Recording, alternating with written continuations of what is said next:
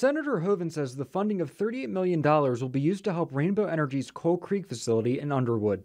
Capture and store CO2, which is vitally important to the long-term future operations of the power plant.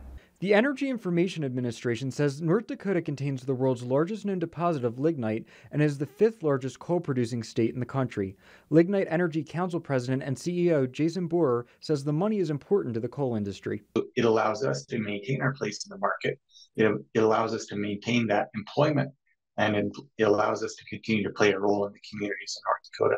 Lignite Energy Council says the money will allow the Coal Creek station to continue to put electricity into the marketplace under a broader range of circumstances. So if regulators or the federal government are saying to us, you can provide electricity, but it has to be under these circumstances, we're able to then meet those circumstances. We're able to say, we can sell you the electricity at a lower carbon footprint. The investment will also help protect jobs by Coal Creek and Falkirk Mine. These are people's lives that depend on how the research progresses.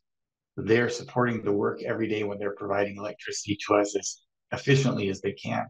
Lignite Energy feels that North Dakota has laid the foundation for this new technology, and the federal government is finally making that acknowledgement with the money awarded. It's an indication of trust that the Department of Energy has in the pathway that North Dakota has laid out. Lignite Energy Council says this demonstrates to the rest of the world that this is a viable way forward for the coal industry.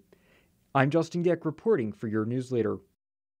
North Dakota has been a leader in carbon capture technologies.